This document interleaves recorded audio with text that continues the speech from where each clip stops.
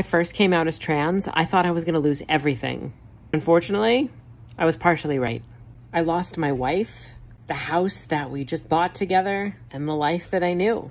But with that loss, I gained so much. For the first time in my life, I was finally able to live as my true, authentic self. I was finally able to say that I was happy. After a little bit of therapy, I was able to find out that my marriage was as toxic as shit. I was finally able to have friendships that were more meaningful than they ever were.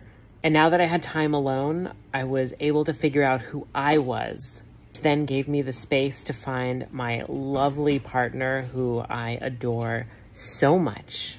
Sure, coming out was really hard. And I had some really dark times where I didn't necessarily want to be here. Besides my lovely partner, I'm finally me.